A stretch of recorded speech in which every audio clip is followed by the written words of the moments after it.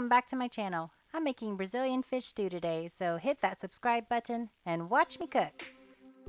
I'm starting off by cutting my fish into 1-inch cubes. Well, I'm not really cubing mine because it's still partially frozen and it's probably just going to split by the time I cook it in the pan. I'm using tilapia, but you can use any white fish like cod, swordfish, mahi-mahi, etc. You get the idea.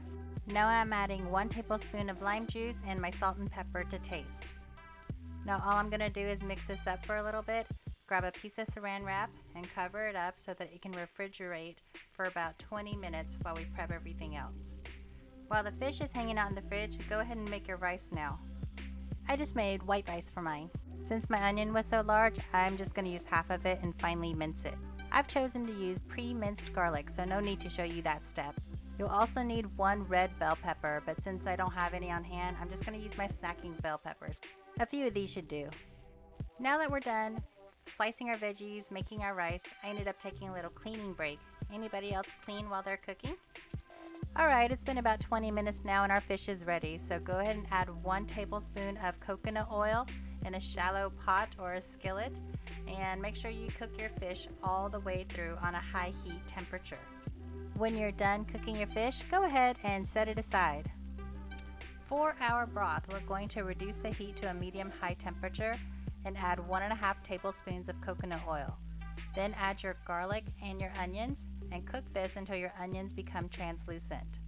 Next, add your bell peppers and cook these for a couple of minutes. Begin adding your broth ingredients, your 14-ounce can of tomatoes and a 14-ounce can of coconut milk with 1 cup of chicken broth. Once all that's in, go ahead and give it a good stir. Now let's add our seasoning. I'm using 1.5 teaspoons of Splenda. I accidentally spilled my teaspoon of cayenne pepper, so I'm not adding more, but a tablespoon of paprika and a tablespoon of cumin. And I didn't want my seasoning to go to waste, so I just went ahead and threw some into the broth right there. Now let's give this all a good stir, trying to get all of the seasoning dissolved. We're going to do this all on a medium-high heat temperature, and we're going to let this cook for about 20 minutes until the sauce thickens.